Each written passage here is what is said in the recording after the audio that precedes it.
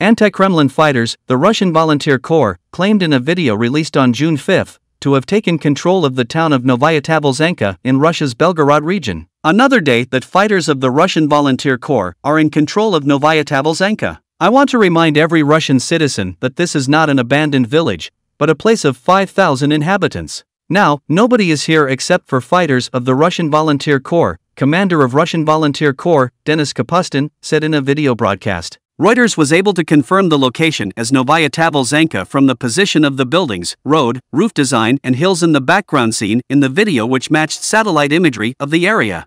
Reuters was not able to independently confirm the date the video was filmed. Ну что ж, друзья, бойцы русского добровольческого корпуса который день контролируют населенный пункт Новая Таvolzhanka.